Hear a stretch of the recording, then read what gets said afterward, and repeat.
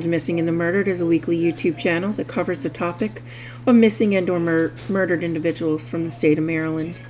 If you like this channel, please like and subscribe and click the bell so you'll be notified when the next cases are released.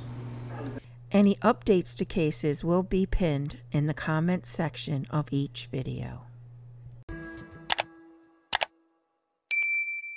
29-year-old William Doran and his partner Chelsea had 3 children together. On December 10, 2021, police were called to the 500 block of Denbytown Road in Joppa, Maryland for a MVA, motor vehicle accident. While performing CPR, paramedics discovered that William Doran had been shot below his eye. He died an hour later.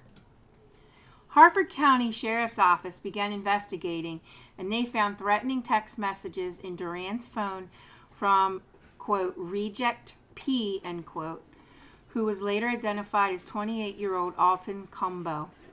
Cell phone data placed Cumbo in the area of the shooting.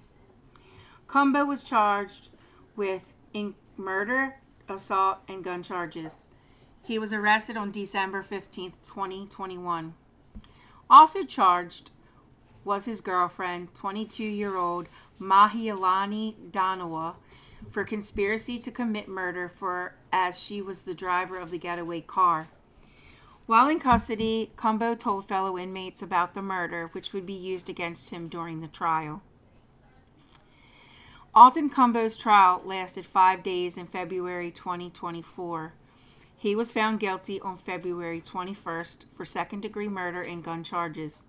Sentencing on August 8, 2024 was a doozy, which had me do some research on Alton Cumbo, where I understood why the judge said what she did.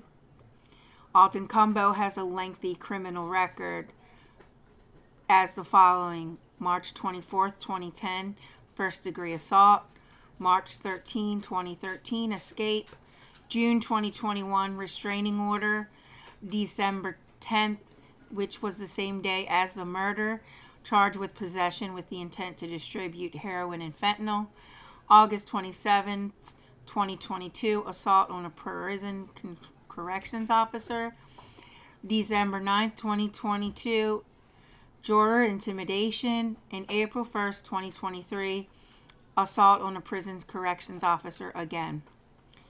At sentencing, the judge determined that with Cumbo's history, he was not a candidate for rehabilitation. Quote, nothing the court could do would deter him from further criminal behavior, and therefore a sentence had to be crafted that would protect the community from this person who was a threat and a danger, end quote. Cumbo was also sentenced for a violation of probation of a previous crime. For violating probation, it was recommended for him to serve 7 years. For the murder conviction, he was sentenced to 75 years with 20 years to be served without parole. And for all the charges combined, he was sentenced to a total incarceration of 82 years. Thank you for joining me this week. If there's a Maryland's Missing or Murdered case you'd like to see on this channel, email me at marylandsmissing@gmail.com. My X account is Maryland's M&M. Music is by Silent Vengeance. Sources will be listed in the outro. I'll see you again next week. Be kind to one another. You never know what will happen tomorrow.